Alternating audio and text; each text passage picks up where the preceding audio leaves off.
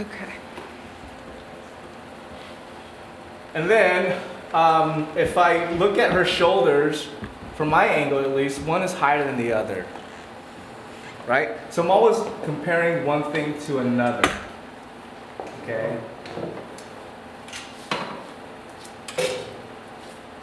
And then I'm going to simplify her torso into, it's a square now, or rectangle, but it's going to, the way I'm thinking about it, it's more like a box. Okay? And the same for her pelvis. I'm thinking about it as if it is a three-dimensional form with different sides, a front, a left and a right side, top or bottom, depending on your eye level. You see what I'm doing, you guys? Can you guys see what I'm doing? Describe to me, what am I doing? If you had to describe to somebody what Mike is doing right now, what would you say is going on here? Painting boxes. Say again? Painting boxes. Painting boxes? Yeah. Do you see why I would do it this way? What are some things that are the way I'm doing it? Like what are some things that the boxes are communicating right now? Yeah. Dimensions. Dimensions. Planes. Yeah, planes. Very good. And I'm being very general right now. I'm not worried about little planes. All I'm worried about is, okay, look, I'm looking at this leg and I know that that's the top and I know that that's the side. Where that happens is not as clear as I'm making it, but as the painting progresses, you'll have time to make it a little bit more subtle and make the turns a little bit more softer rather than as harsh, okay? And what about her head, okay? Same thing, you know, I'm thinking about it as a box form. But here, if you have some experience and you do it with like ovals or the egg shape, by all means do that, okay? Because look, if I use an oval, I just have to put a more line. I have to put a little bit more lines to indicate where, you know, so you can say like this is the side or that's the front. Does that make sense? This is the top half and the bottom half. So you got to just go an extra step. Does that make sense? All right. So, for this demo, I have to keep reminding myself to not get seduced by details. I want to paint that nose. I want to paint that, you know what I mean? I want to paint all these other things that won't necessarily make a difference until I got the big things down, okay? So, let's see here.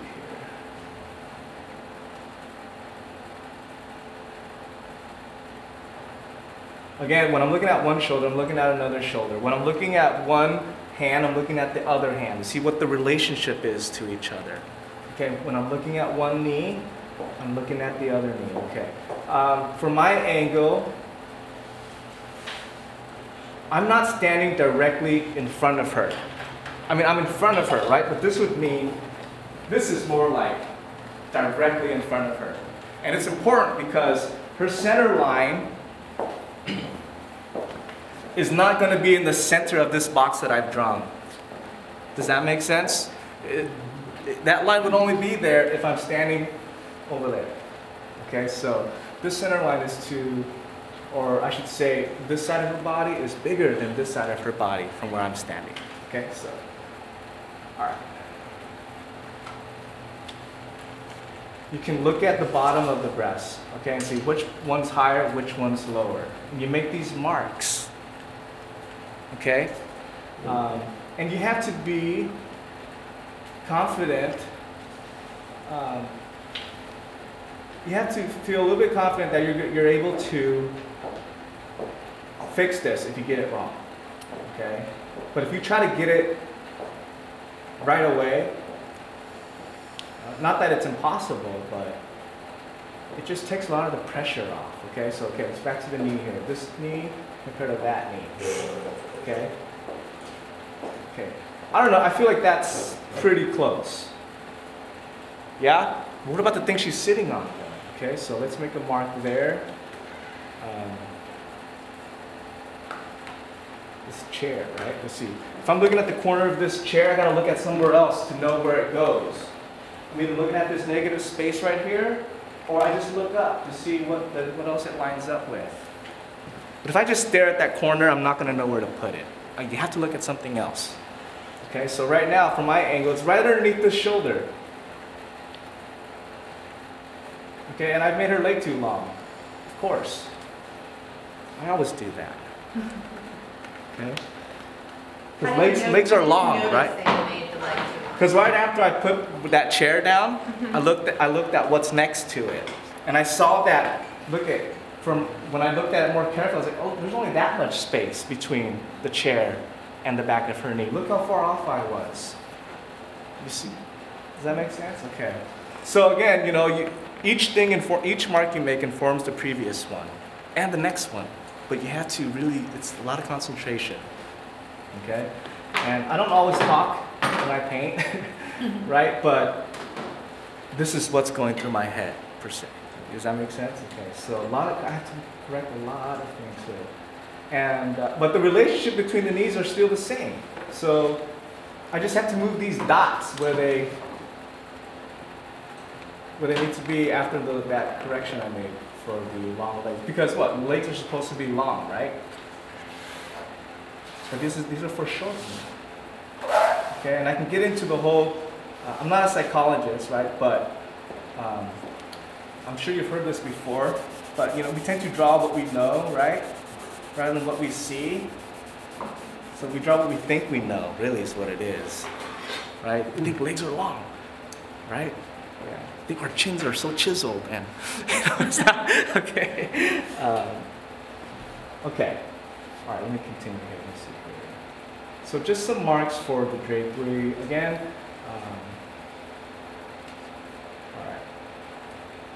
I think my composition suffered a little bit. I think I could have moved her over a little bit more to the left, but look, I made that mistake. So you see, if I had more time, I have two options. Either just go with it and try harder next time, or start all over. Okay, so I'm gonna go with it today. Okay? All right, let's see here. Any observations or any questions right now as I'm doing this? I have a question on the center line. I don't understand what you mean, the center. Okay, so if I draw lines directly down my body, I would consider that the center line. Since I'm facing you directly, that center line, it separates two equal halves, basically. Right. But once, check out my center line, it's not going to do anything. It's just going to change its perspective according to you. The center line that you're seeing? Or Yes. the center line? Okay. The one that I'm seeing. So see now my center line isn't in the center anymore. Right, so you're putting down the center line of what you're seeing? Like you're... It's internalized. Yeah. It's a center line, like if you were to actually run a center line down your own body. No, I understand that, but what is he putting on the paper, on the canvas? This one right here is The the imaginary one, or the one that's in the middle of what the object? her actual center line. Okay. Yeah, which is not always in the center. Does that make sense? So if I drew the center line that was like from my angle, it'd be like right down here, just Right, like got that. it. But from my perspective, it's over to the left. Okay. All right. Let's see here. Okay. All So right. in that square on her head, the face will be facing this way. In your square? Yeah. So that square, that's why you make that square down? Yeah. This square, this is indicating how much of her face I see. This plane is indicating how much of the side of her head I see. I see less of the side than I do of the front. Okay. That's what that is trying to communicate. That's what I'm trying to communicate here. Okay. So let me clean this up a little bit. I know it looks a little bit messy, and it's hard to see what's going on with all these lines on here. So I'm going to clean up a little bit. You can use your fingers, you can use a rag, you can use a brush. Use anything that works for you. Okay, again, because really the technique is secondary, the concepts are really what's important. Okay, so let's see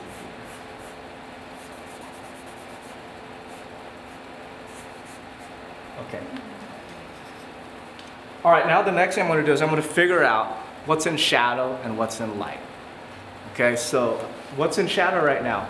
What parts of her are in shadow? Talk to me, guys. The shoulder. Her shoulder, okay, good. And I'm not worried about the precise value right now. This is called blocking in. I'm just separating the light stuff from the shadow stuff. Okay, so her shoulder, right? Part of her face, her neck. Yeah? Okay. Part of this arm here, the left side of this breast. Okay, so this is in shadow. This part of her abdomen is in shadow. And what else here? I don't have the arm in here. I need to put that in there. You can see where it's starting to get volume with him dropping in his shadows. The importance of you locking in, massing in the shadow structure on the body, no different than on the still lifes. That's You correct. you have to put them in earlier, so that the body starts to have volume. And then also it re-emphasizes the proportions, right? This shadow structure. So, okay, very good. Yeah, that's correct. Also, I've been focusing too much on the figure. I've got to go into the background now. Which is darker, the background or the figure? Background, right? So actually there's a cast shadow in here somewhere. And see how that adds to the space, right? You know, now you have a figure in front of something, and this cast shadow helps with that. Okay? And actually this shadow is pretty dark, and so is this drape in the back. But I think I'm ready to start to, wait, actually, a few more strokes. A few more.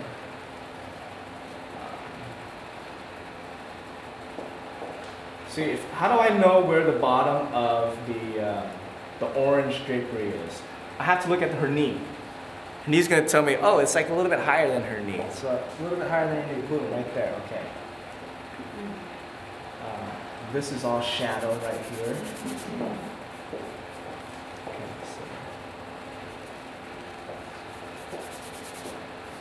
If you keep it thin enough, when you go to paint on top of it, this underlayer shouldn't make, it shouldn't influence or muddy the colors that dramatically. Okay, so, instead of blocking in this right now with the umber, I'm ready to use color. Okay, this is enough detail. Okay, for this purpose. Okay. So when I start, you're always thinking about value. Okay, and the easiest thing to see is like the darkest thing and the lightest thing. Is that right? Okay.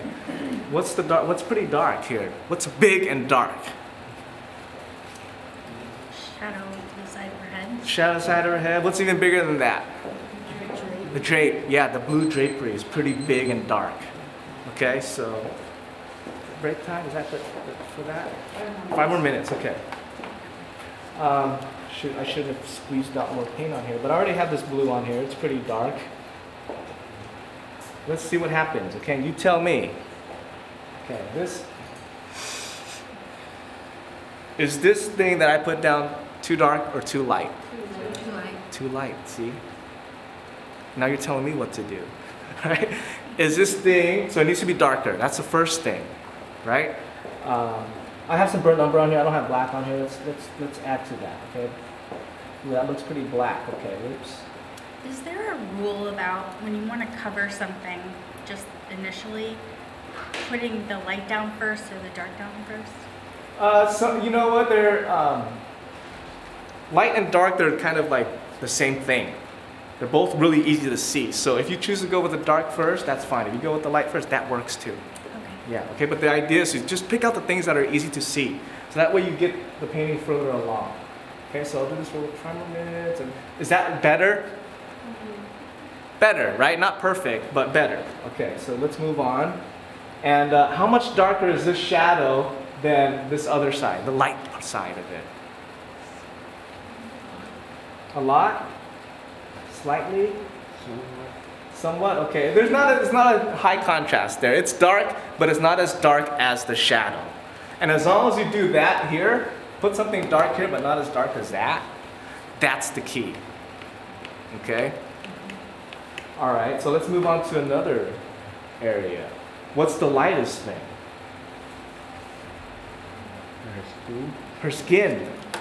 Yeah, any particular, if you think of her head, her torso, and in this situation, her legs, like those three sections, which part is the lightest part? Torso. Torso? Torso. Torso from here, okay. Where? Like her abdomen, yeah? Yeah. Okay. So let's put something down. Are you guys excited? I am. I'm pretty excited. I am too. So, you know, a lot of similarities, right, with working with the still life. Okay? The only difference here today is you have a live model here. That's the only difference from what you've been doing the whole semester. Same level of observation, same questions. Yeah. Okay, so let's put something down. You tell me what's wrong with it, okay? Let's put this down here. Too yellow. Too Okay. white. Too white. That's the first thing. That's too white has to do with a value judgment. It's too light. Okay? That's good. The second thing, it's too yellow. What kind of judgment are you making there? Color. Temperature judgment. So first is how light is it too light or is it too dark? Secondly, is it too warm or too cool? Too yellow, too red, that's warm, right? Too blue, too green, too purple? No, purple, warm or cool, basically, okay? And the third question is a little bit more complicated. It has to do with the tendency that the color takes depending on what's next to it. And we don't need to get into that today. Does that make sense? Okay, so this is too light, right? How do you know? It looks very white. Okay, it looks very white. Anybody else? You just, the reason why I asked it that way, I know it sounds kind of blunt, right? Is what else are you comparing it to? Right? So actually right now it's too hard to say if it's too light or too dark. We have to keep going. Okay? So, because I'm oftentimes, I get proven wrong all the time because I haven't done enough. It's too early to make